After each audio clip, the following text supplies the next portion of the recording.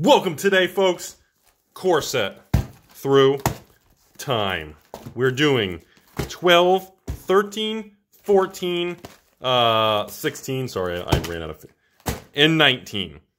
And obviously I don't want to make an hour-long video, so we're going to split it. First, we're going to start off with this old, crinkly box. I hated when they did that back in the day. You know what I'm talking about? Where they'd have like a crinkle, like it would be, the top piece would be wrinkled. All right, so anyways, these boxes belong to my patron, Carlos, all the way from Colombia. Dude, that's a long drive, man. No, seriously. Anyways, Carlos, good luck, man. Thank you for being a loyal, generous, kind patron. And those are cool, man. Look how awesome those old packs look. It's got like a gritty, like concrete look. All right, so good luck, man. Oh, dude, how cool is that? Look at the side of the M12 packs. When's the last time you've seen that? How neat is that? That is super cool. Look at that. That is really neat how you can see all the different colors like that. All right, so today we're going to open the 12 and 13. We're going to start with the old stuff today and finish up tomorrow with the Origins and other ones and talk about what's going on with this stuff. First of all, the prices of the sealed boxes have been doing very well. Starting off with the bulk dollar Phoenix. The price of the singles have remained relatively flat. So let's see what we got here. There's some pricey cards in these old ones, and the foils are real spicy. All right, Call to the Grave. Nice $2 rare. The Pentavite. Anybody remember these things? First time I saw these things, I thought they were like flying Legos. So super weird. Carlos is like, I like Legos. I can go with that. Legos are cool. All right, let's see how you do. So far, Carlos, you're doing okay. You're not doing that great. And Throne of Empires, another $1 to $2 rare. So we're at no foils so far. We're at no mythics. Only about 4 or 5 packs in. Let's see where life takes us today, shall we? Oblivion, missed an uncommon. Dijon, not Dijon mustard. Dijon of Wishes, another little $1 rare. We have our first foil. Stonehorn, you know what's funny? A common foil like this is probably worth $3, $4. Versus the rare that's worth like $1. It's super crazy how that works. The old foil common uncommons are all about the money, man. You have no idea, everybody. And the old Ghoul from another $1 rare. And that's advertising the 2012 Duel of the Planeswalkers. Isn't that crazy? Well, so far, Carlos, this is a normal, boring box. You have not hit anything spicy, man. Dude, you better get some luck going, man. And Gideon, that's it. I just had to yell at you. That's all I had to do. Gideon Aura. Okay, first mythic. Nice Gideon Planeswalker. Remember, this was 2012, so Planeswalkers were still like relatively new and spicy. Not like War of the Spark 2019 Planeswalkers, everybody. Alright, and Rootbound Crag. There's our first of the infamous land from the land cycles in these old core sets.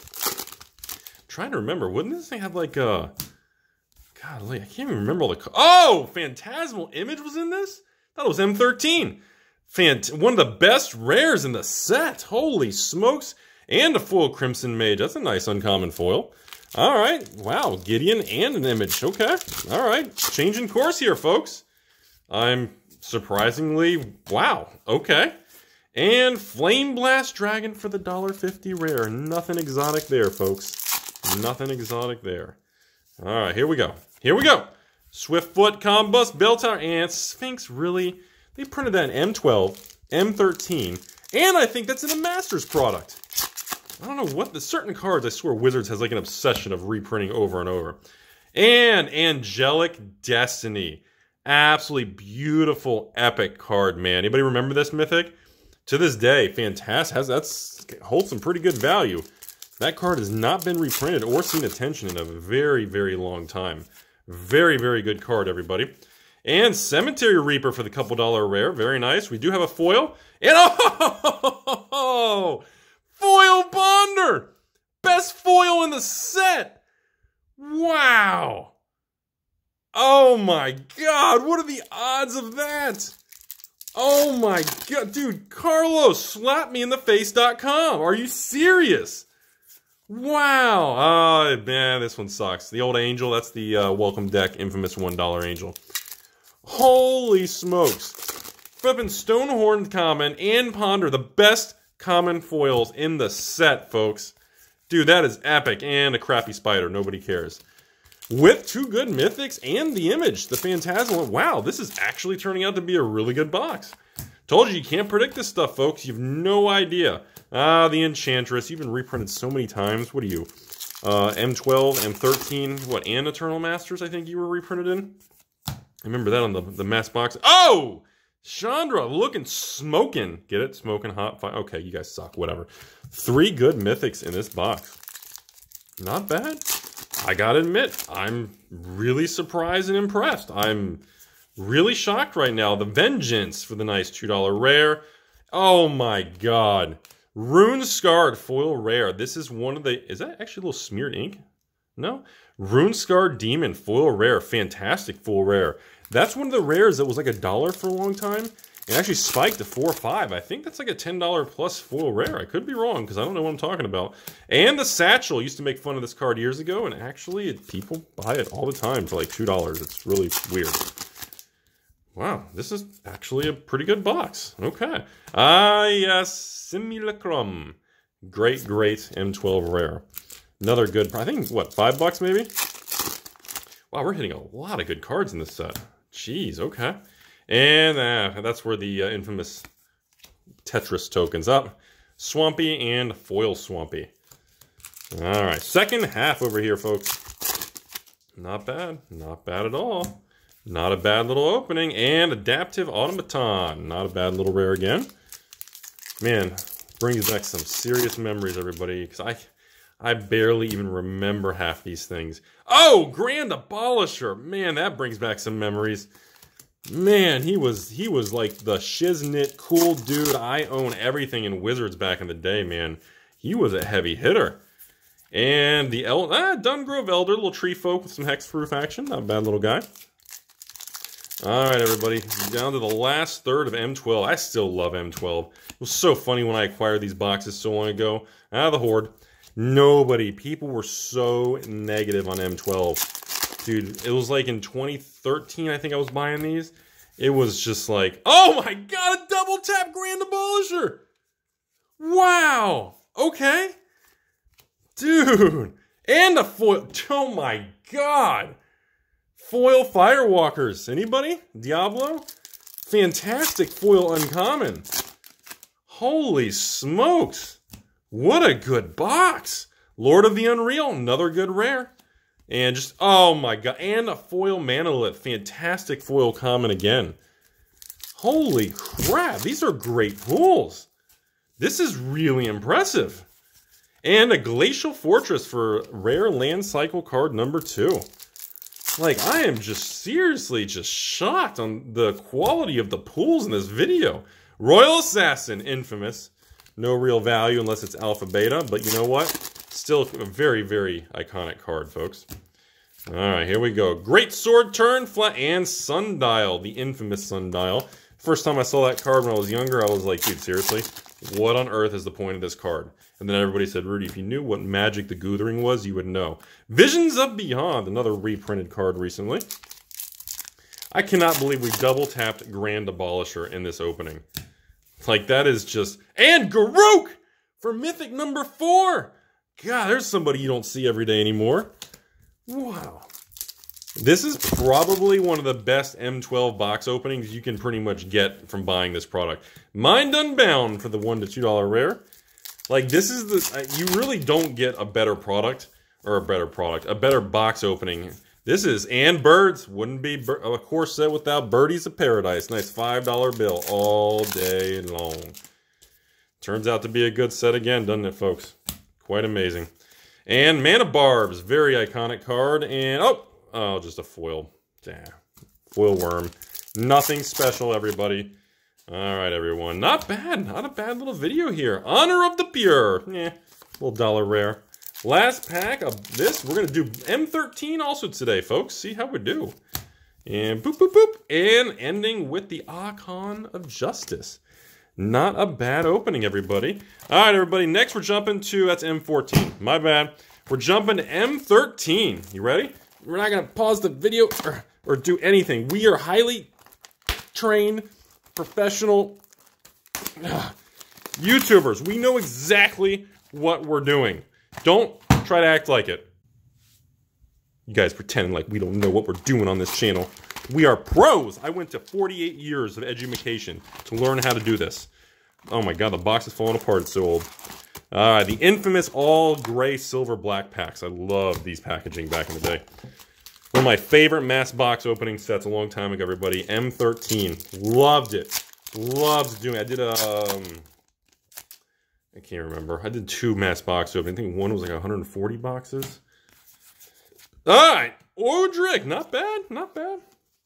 Arbor Elf right out of the gate. Dude, Carlos slapped me with a taco, man. First common, first foil, flipping one of the best commons in the set again. Can't believe you hit a foil ponder as your common, man. Like, are you kidding me? That was insanity. Staff of Nin. First time I saw that, that was one of my favorite cards. I thought that was one of the coolest cards the first time I saw it. Very, very fun, unique card. Love that card. Alright, everybody. Next, Crimson Ring Flames, and there it is. Sublime Archangel for Mythic #1. And not... What was that? Ultimate Masters? Where did she get reprinted from? Anybody remember? I can't quite remember where she came from. Battle of Wits for the $1 rare. Swing and a miss. Now, M13 historically has been said to be weaker from M12. The market was even more negative on M13 than it was on M12. Fate's Reward, reprinted in Conspiracy 2. Take the crown. That very, very suppressed the value from any form of possible growth. Augur, Bandit, Rise, and really, the Sphinx in M12 and the Sphinx in M13, huh? That was completely, like, really? That was my point. Some cards, it's just like I don't know why Wizards print certain ones to oblivion. It's super weird. Trading Post. I loved this card. The fact there were so many different abilities of it, I loved that card.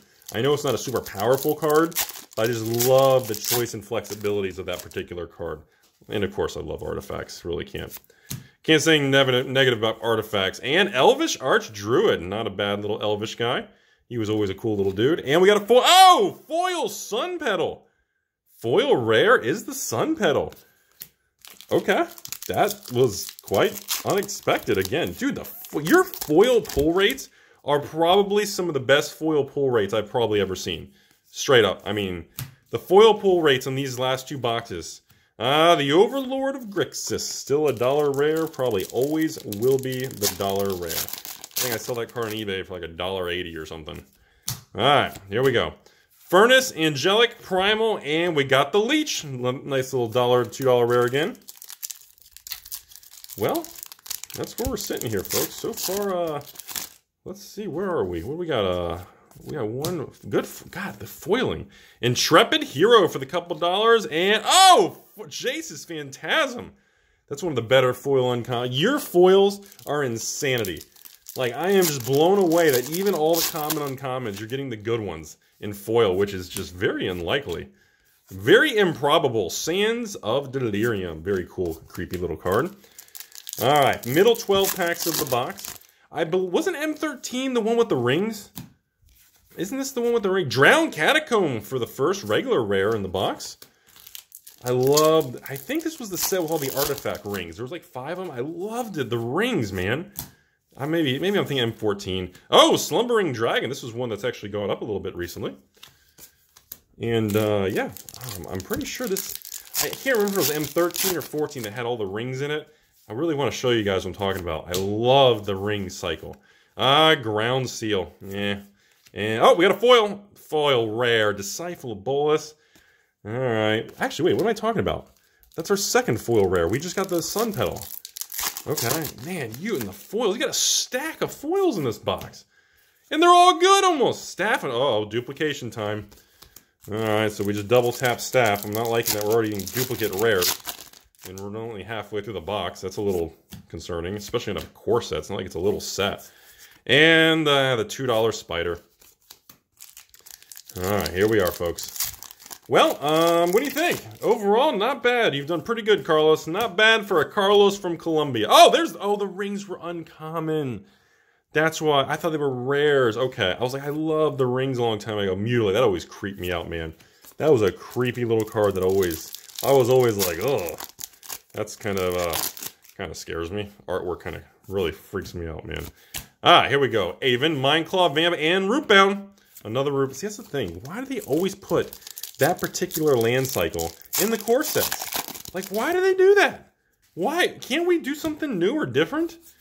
I don't know. Oh, Thunderclaw Hellkite. Anybody want to talk about the history here? Used to be a $30 Dragon Mythic back in the day. And then it tanked, and then it's like stabilized at what? Is it even $5-10 anymore? Rings. I just thought those were so cool, man, when I was younger. Oh, Nico! Oh, Nico Bolas, the Planeswalker. Oh my god, I didn't even realize. And a foil Evolving Wild. Don't corner the market in Evolving Wilds, everybody. Stop buying out the market. Do not do market buyouts with Evolving Wilds. You'll ruin the industry. Hellion Crucible. Always a neat little card, but has no real playable value. Just too expensive to activate. Just too weak of a card. Straight up, everybody. Just too weak of a card, man. All right, and Redirect. What do you guys think of that? All the forks, the redirects, all the different ones, deflections. Remember all these cards over the years? They always do that. All those different variants of counter spells and redirects like that. The Faith Mender. I always thought he was a cool dude. That whole double life thing really, the first time I saw that, I was like, whoa. That's got some serious room for shenanigans, everybody. All right, and Fervor. Another dollar rare. Well, M13's not treating us as well. I guess everybody was right. Everybody says M12 is where it's at, and M13's a little weaker, but, you know, it's not. Void Stalker, terrible rare. I'm not even going to BS anybody. Just not a fan at all. That card never changed anybody's lives. All right, here we are. Angelic Knight, Fungal, and Diabolic Revelation for another dollar rare. Oh, well. What are you going to do, folks? What are you going to do? Not much you can do. All right, Invocation Arms, Public, and Planar Cleansing. Oh, sorry, just a foil duress. Thought we had a foil, like, rare or mythic or something. Yeah, remember the foil rare, even the foil mythics are pretty pricey, man. If you get some of these heavy-hitting cards in mythic, Stormtide Leviathan. Oh, there you go. Dude, Carlos, foil ring, man. Love it. So cool. Such a pretty cool card, man. I know they're not worth much. I just think they're really cool cards. Just a personal thing. I know they're not worth a ton. The infamous clone. All the way from the Alpha Beta days. Am I right? Old school, everybody. Ring of Alcus. Double ring. And, there he is. The Thagstroth. I always thought that was a cool. I'm surprised certain cards like that are not worth more. You know, honestly, certain cards always surprise me because it's very difficult to predict the values long-term of this stuff. Creepy Hot Chick, you got to look out for her. Still about $1 card, but still, you got to look out. She's shady. She's shady, Carlos. She's shady, man. Be careful, bro. Here we go. Mindclaw, Rain, Phyrexian, and the Nature's Herald. Very beautiful young lady card. Still, I think she's only like $2, but still a cool little card. All right, here we are, everybody. Couple packs left. We're getting to the home stretch for the day. And Glacial Fortress, we did get that in the M12 box. So we got an M12 and an M13 version. So, kind of is what it is, but all right, whatever. And Elder Scale Worm. Mythic number 3 for the box is a flippin' worm. Well, looks like we're ending on a 3 mythic box, everybody. Last pack for today. Captain of the Watch with a foil, Divine Verdict. All right, let's finish some more boxes tomorrow. I don't like making the videos too long. People don't watch them. Other than that, thanks, Carlos. We will resume the next 3 boxes tomorrow, Giggity.